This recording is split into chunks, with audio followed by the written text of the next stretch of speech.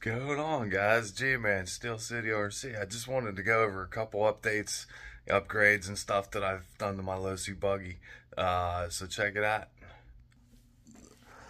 Yeah, guys, I spent a couple weekends putting it back together. It needed a few upgrades that I noticed was starting to wear. Primarily the let me get a flashlight, man. This thing, it's kind of dark in here. But the drive cup right there for the rear was starting to show some wear and stuff that I was noticing, and I've really only used it like a half dozen times or whatever. But while I was in there, you know how that bug goes. Put the tailored diffs and stuff in there, the diff cases, and the 70-75 cups for the spider gears that he sells. Put those in there also. And then changed out the drive cups to the new V2. See how it has the slots in there? Hopefully I can get you in there. You know, the V2 with the slots. There we go.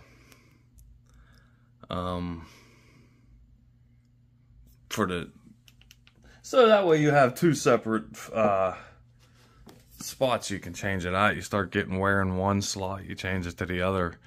But yeah, I put those on.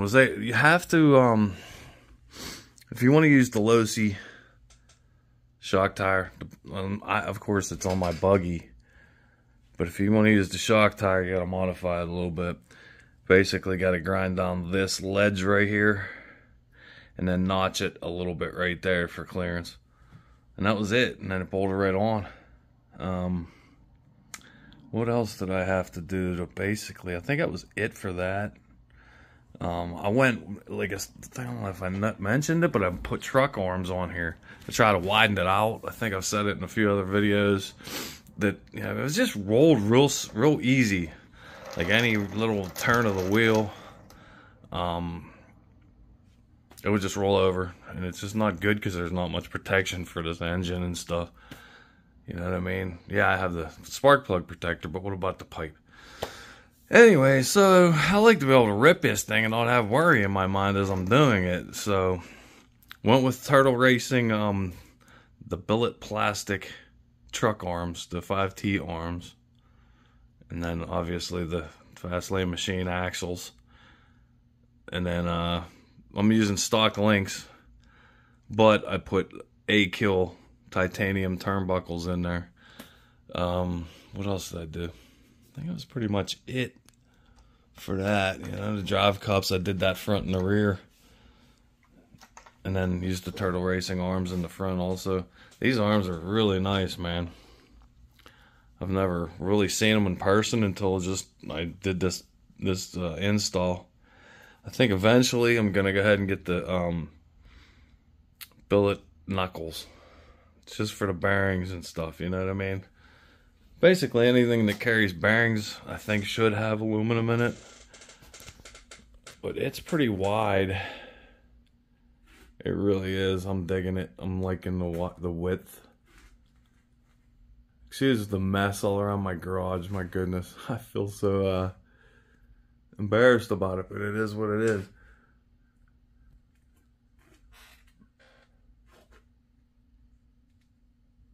Just give you guys an overhead real quick.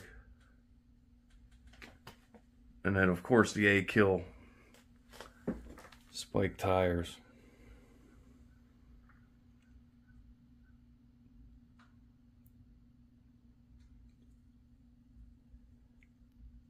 Digging the width, man.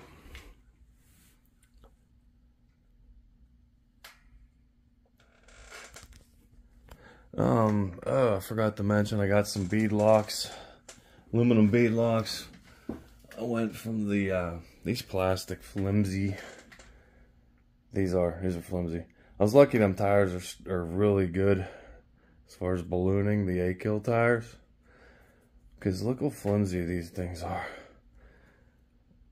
Look at what, I'm just flexing it a little bit, and I'm not even You know what I mean? Hardly doing anything to it, and it's bending so easy. I'm just like, okay, time to get some aluminum on this thing. But yeah, those are the Race Pace wheels by Axis. So like half of them are plastic. If you've never seen these wheels, you know, check them out, man. They're cool as shit. But yeah, half plastic wheel in there. Basically, it's a Losi wheel. If you see my finger in there, that's the plastic.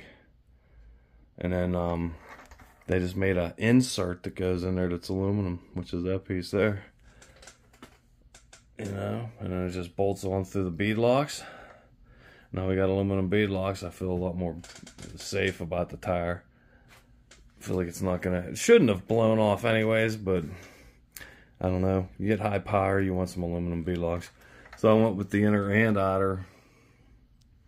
Was debating on sending them to Bateman's Anodizing to get them blue to go with the scheme, but I kind of like them silver.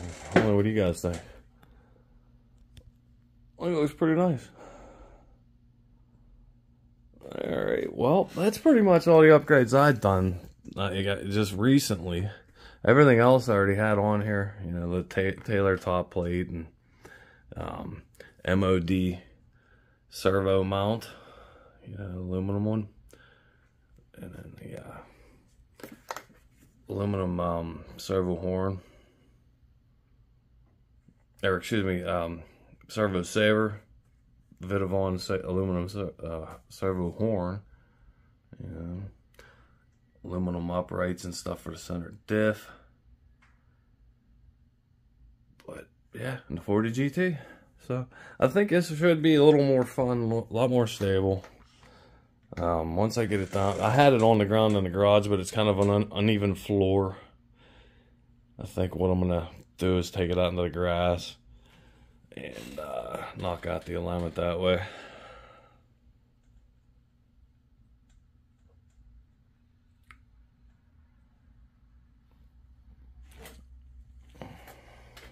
Alright, fellas, well, I appreciate you guys stopping by, and hopefully I get this thing out sooner than later. I want to see how it does, you know what I mean?